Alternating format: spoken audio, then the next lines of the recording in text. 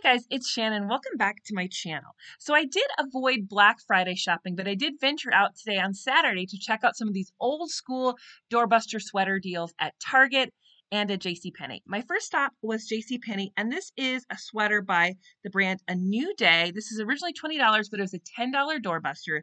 It is 60% cotton, 40% acrylic, so I do like the natural fibers in there. It came in a variety of colors. I have it here in the fuchsia pink color, which I love.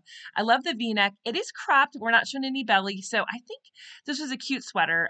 The biggest thing is there wasn't a lot of color variations left in the store, so that would be the biggest challenge if you're doing sweaters, doorbusters at Target.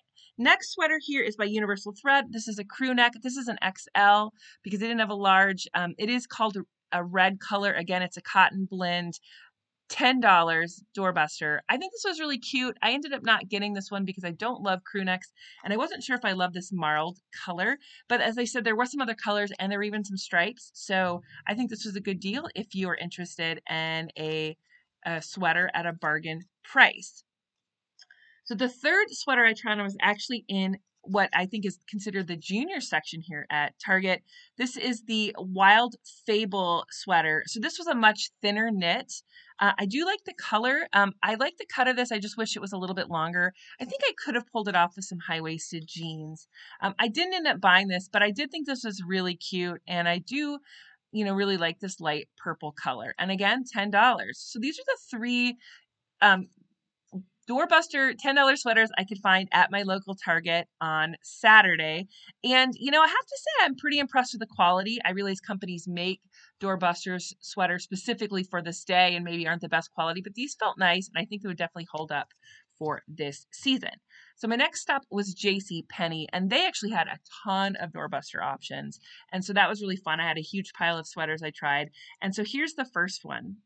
So this is by the brand St. John's Bay, which I believe is an in-house brand for JCPenney. This is just a traditional cable knit sweater. This is 88% cotton, 12% nylon. This was $9.99. I'm trying it on here in a large, a really bright pink color, but it actually did come in a lot of colors here. I'll show you the rack. You can see there were lots of great choices. I, of course, tried pink. I think this was really cute. I think it's a good deal. I've actually bought these before at previous Black Friday sales, and they do wash and wear really well and do last several seasons.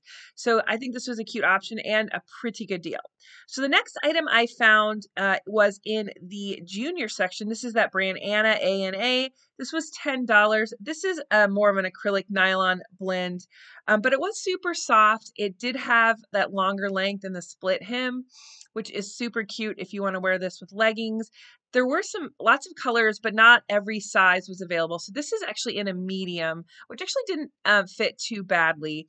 I thought this was cute. I definitely think this would be cute for a younger gal who loves to run around in leggings. I also thought it was cute here with jeans. And again, $10. Not sure how this one will wash and wear, but generally I've had good luck with sweaters at JCPenney in terms of, they don't pill too badly. All right, next sweater I really like. This is by the brand Worthington. This was 53% cotton and 40% nylon, 7% rayon. This was one of those thin knits. These came in V-necks and crew necks, $10. I like this V-neck style here. I actually sized up on this. This is an extra large. The large did fit, but it just was a little clingier than I liked. So this is definitely I like this lightweight sweater. So I thought this was a really good deal. And again, they had this in a lot of colors, bold colors and neutrals. So they had like black, white, tan, brown, red. I think there were some mustards, lots of nice shades. If you need like a sweater to go with some trousers or maybe a patterned skirt. All right, we're back to the junior section. This is the Arizona Jean Company sweater. This is actually 97% polyester, the rest spandex. This was $14.99. This was super soft. Again, this would be great to wear with leggings. I thought the color blocking was cute and very on trend. This was very oversized. I believe this was maybe even a medium, and you can see it's really oversized on me with the drop shoulder. But again, like for that look, that kind of leggings, oversized sweater look, this would be perfect. And this was a little more expensive. This was $14.99. So I didn't end up getting this, but I thought it was a cute option. All right, next item is again by Worthington. This is a red turtleneck sweater. Again, it's a thin knit, but with that turtleneck color. This was also $9.99. I thought this fit nicely. I thought it was cute. I'm not a huge fan of turtlenecks though, so I didn't end up keeping this, but if you like that style of sweater, I thought this was a very nice option. I do think the red is really cute. I have a lot of red in my closet though, so another reason why I did not pick this up. We're going to go back to the junior section here in a minute, and I will show you one more sweater that I picked up in that area.